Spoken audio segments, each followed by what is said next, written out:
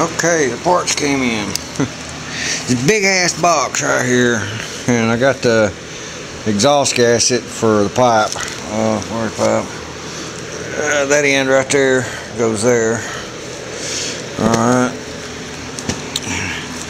And then I got the exhaust ring that goes on that end of the pipe down there. And then, this looks awful small, but that's what it said. And I didn't really cross-reference through Advanced or AutoZone, but supposedly that's the input shaft for the transmission.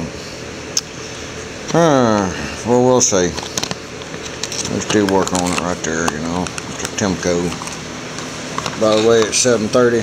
I've been at this since 12:30.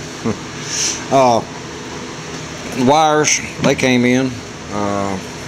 The coil packs, they're in right here. Two brand new coil packs. The lining pin for the clutch, which we'll put over here because it's going to go with that. And then I got the little tool that goes with this little dude. This is the clutch slave cylinder right here, or whatever, throw out, pressure, whatever. But that's that. And then crankshaft sensor, it's in. Alright, yeah, I think that's a crank. It's either the crank or the cam. And the injectors.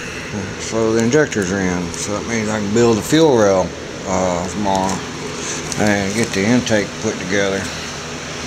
So we got quite a bit of parts in. More work.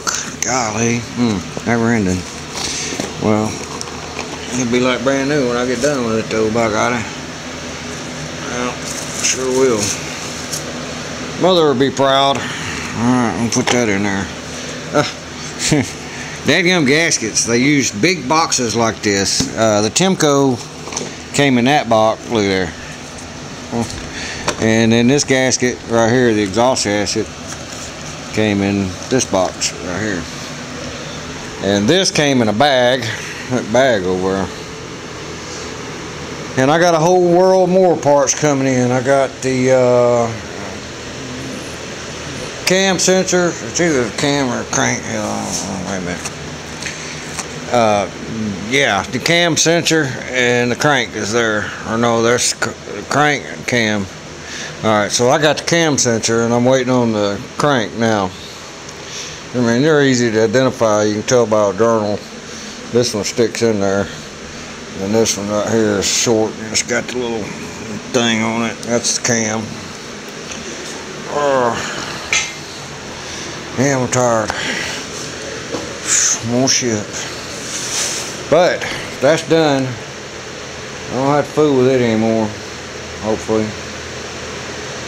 Yeah. I'll roll it over tonight. And I'm letting them dry a little bit. Letting it all dry. I got gasket sealers everywhere on that damn thing. I don't want no leaks. And if I ever have to work on it, I'll just tear the engine out of it again. Which I shouldn't have to, because it's going to be, it's brand new. Everything in there is brand new, and it's on time.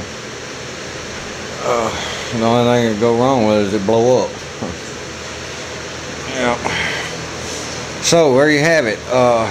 Tonight I'll probably go ahead and put the water pump on and get the back inlet put on there. If I use it, I don't know, I might buy one.